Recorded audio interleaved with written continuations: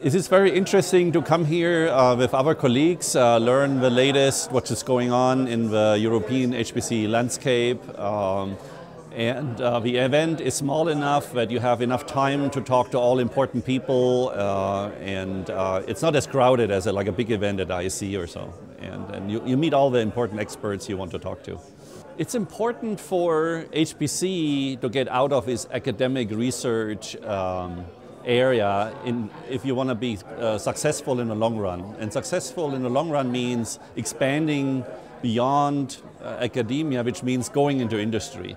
So working with industry is hard, and so every occasion where you can bring together people from industry and research is very important, and PRACE does a great job bringing, making this work and getting to talk to each other. When you work in a European research project, you have already your project meetings, but then of course you only see the project partners, and it's sometimes important to look beyond your project. And a place like here, where they bring together all the projects currently funded, helps you to learn about the other projects, getting in contact with the other projects, and which basically helps you improving your research and learn about the others.